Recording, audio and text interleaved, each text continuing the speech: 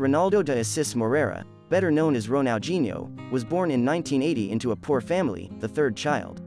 From the age of 7 he attended the Langendonk soccer school, and it was there that he received the nickname, Ronaldinho, or Little Ronaldo, because the boy was the youngest player on the team. At the age of 13, he first attracted the attention of the Brazilian media when his youth futsal, mini-football, team, Belo Horizonte, won the match with a score of 23-0. It was Ronaldinho who scored all 23 goals. Ronaldinho played in the Gremio youth team from 15 years, at the same time he was futsal and beach soccer player. In 1997 he signed his first professional contract with the club and debuted in the World Cup in the Brazilian youth team. In December 2000 Ronaldinho secretly signed a provisional contract with Paris Saint-Germain, secretly from Gremio management.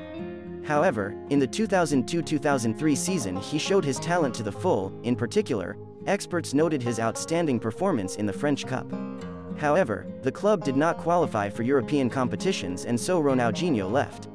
In 2003 Ronaldinho was bought by Barcelona. Ronaldinho is the winner of the Ballon d'Or in 2005.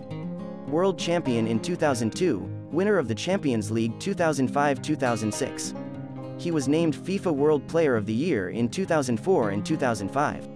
In September 2016 he became official ambassador of Barcelona.